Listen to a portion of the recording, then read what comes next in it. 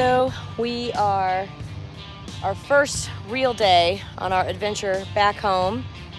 Just a quick pit stop. We elected to go from Wall, South Dakota, which is the Badlands basically, to Sioux City, not Sioux Falls. So we elected for Sioux City, never been here, Nebraska. And we are at the Scenic Park RV Resort. It's a great little park, nice and big park. They have some full hookups. We lucked out. They had 2 full hookup sites available. The other ones are power and water with no dump.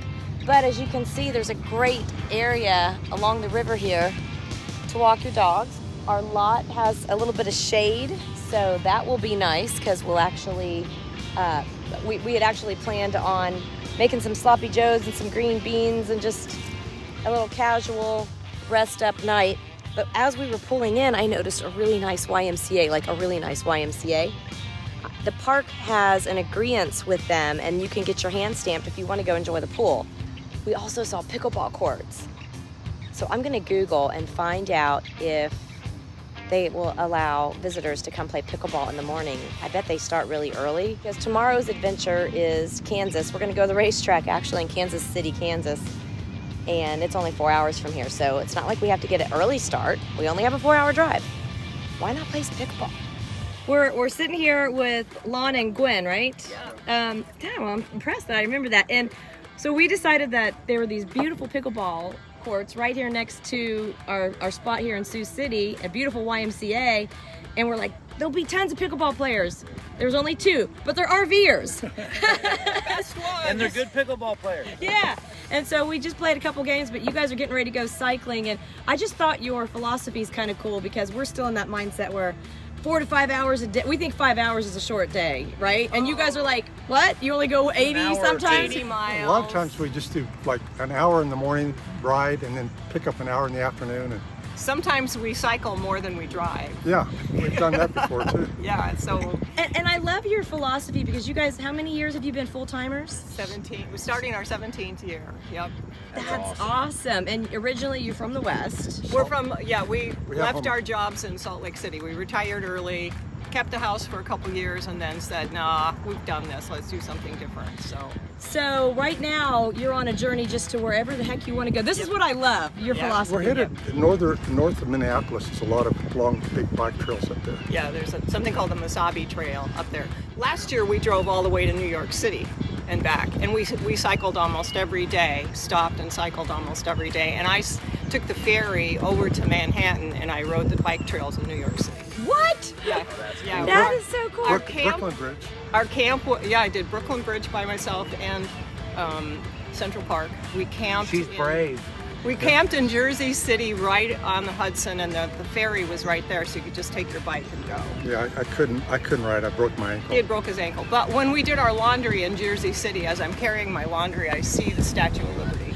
I was like, this is the best laundry day ever. So what, do you remember the name of that park for anybody that wants to? Liberty Park. And okay. It's just a parking lot, and they charge an incredible amount of money. But it's location. You're right there at the ferry and the subway. And, but it's like $135 a night. It's something ridiculous. Yes, it is. And you have to put it down, and you don't get it back. You can't. There's no refund. Yes, we ran into that a couple places too when we rerouted our trip. And then, so out of all of, now do you have a home-based park when you say you just are? In Tucson, well, Tucson, we have a 5th wheel. Okay. And we leave it there on site. But on the road, we're on a 22-foot. Wow, so you guys are serious RVers. Yeah, I mean, you've got the both. We started in a 16-foot scamp and did that for 3 years and said, I think we love it enough to go a little bit bigger. So we've had the Fun Finder since 2010. Yeah.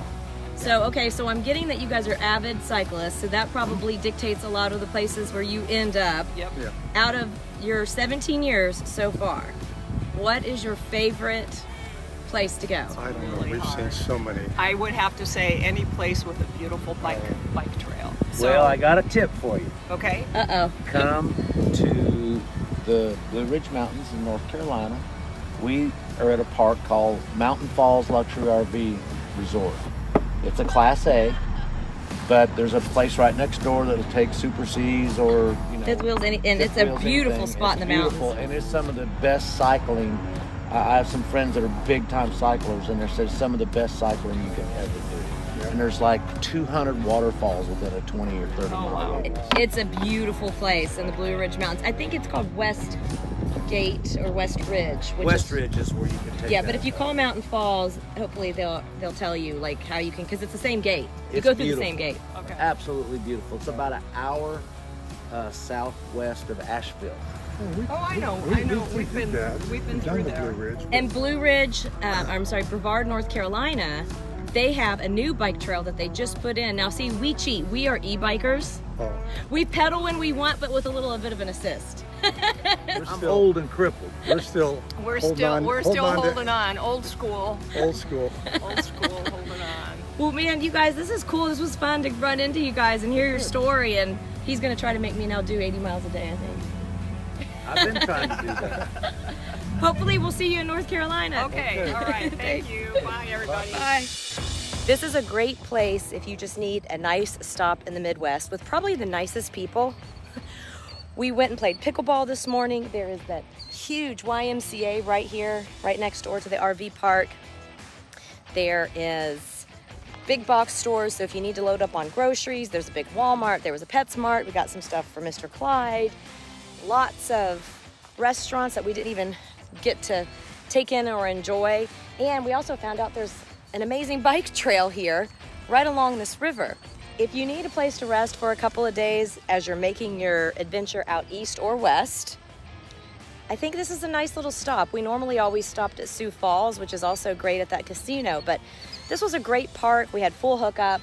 Just make sure when you book your spot that you ask for full hookup, because a lot of the spots here are only water and power. But if you don't have to dump, not a big deal. So it passed our test. It was really cool meeting those full-time RVers. They gave us a new philosophy on how to RV, only going an hour or so down the road, and they have no plan. They did say, though, it's getting harder and harder to be spontaneous because so many parks are getting booked up. We suggested Harvest hosted them, so hopefully we gave them some tips. They for sure gave us a few nice tips on some places to go. That's what's so cool about this RVing. You run into people, you share stories, you give each other advice, and then you roll on. Which that reminds me, I probably should roll on right now because Skinner's putting the slides in and he's itching to get to Kansas City. Next stop, Kansas City Speedway, baby. We called the track president. He said we could come back. Mike wants to brag. The last time he was there, he won the truck race. Thank you very much. That was back in 2009, I believe. So we're gonna make a trip back to Kansas City. We'll show you the racetrack, and then after that, we're getting closer and closer back to Mountain Falls.